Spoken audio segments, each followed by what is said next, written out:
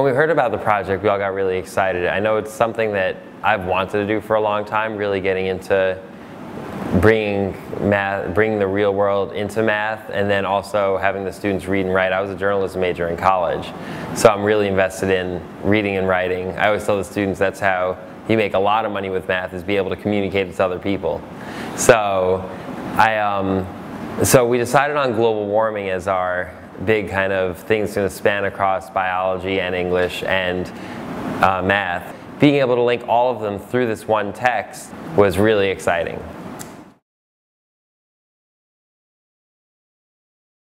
We settled on the global warming fairly quickly. I loved it because I saw some very clear numbers. In the first paragraph, actually, it talks about how if the ice caps decay at 12% per year, they're going to disappear by the year 2030. And mathematically that's impossible, because if it decays by a percentage, then it's never going to completely go away. So that was kind of one of the main things I was hoping my students were going to see in solving the exponential equation, and seeing that they couldn't solve it equal to 0, and wait, will they ever disappear? And so that was really exciting for me. And obviously, I mean, there's the whole big current debate on global warming. I knew that would be huge for English. And that was another one of our goals, to pick a topic that it wasn't like a one shot and then they're done. Like, I mean, global warming, it's going to be in probably every political race from here for the next 100 years. And I mean, it's a very important topic to think about. So.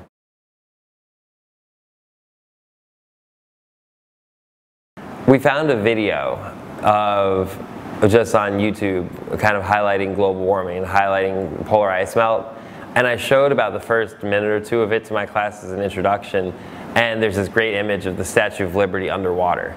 And as soon as the students saw that, they were very engaged, and it was like, oh my god, when's this going to happen? It's like, well, we're going to find out when it's going to happen. We're going to figure out the points, we're going to figure out the pattern, we're going to write the equation, we're going to figure out which equation is right. And that was one of the big highlights for me. The biggest impact for me and my students was that it really made the math real. I could have given them tables, I could have even given them real world tables out of the textbook and said, this is how you write an exponential function from this. But actually seeing it and seeing the graph, seeing where the points came from, realizing that, wow, the ice is melting, the Statue of Liberty is going to be underwater, they were so much more engaged in just learning the mathematical process. There is a time when we love the higher level thinking and we love the discovery, but you do have to learn certain mathematical algorithms and processes. They're not always the most exciting, but putting it in this context really does make it a lot more exciting. And it makes them read and they see, oh wow, we can read and the math applies to it. Like, because I know this math, I know I can tell when the ice is going to melt.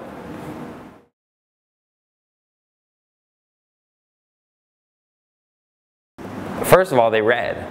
A lot of times just getting them to read is a struggle, but they read. And they read the mathematical graphs, they read the text features, the graph that was in there, that even without asking them, they were reading the captions to see, oh wow, what does one mean on the graph? Or what do the years represent? Or one of them even asked me, he's like, well, why are you starting, it looks like the graph starts at 1979, why are you starting at 1980? And I did that just so we had a square number to start at, but they're realizing this on their own from an article. So just the fact they're able to pull all that stuff out and then go solve for when they think the ice cap's going to disappear was great.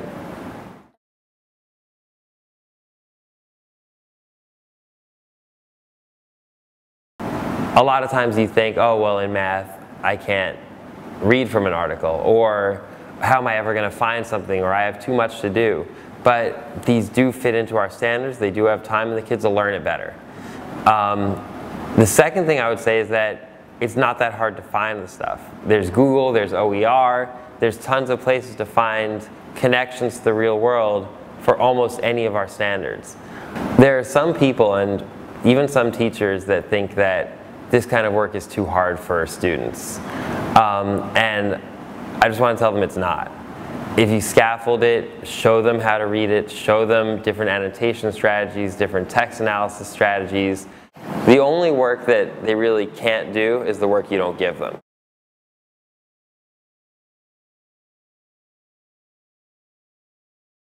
I don't see any state that this doesn't, I mean any country, honestly, that this doesn't apply to, just the global warming aspect. But even the mathematical and the science and the English aspects, the actual content might not be exactly the same everywhere, but in every Algebra 2, Math 3, pre-calculus, whatever level it's at, students need to solve exponential equations and understand that they don't equal 0. In every English class, probably from first grade up through college, you need to be able to cite evidence from text and argue. In every biology class, or at some level of science, you're going to need to discuss the environmental impacts humans have. So yes, and I think that holding students to this high level in every school, in every city, in every county, in every state is extremely important.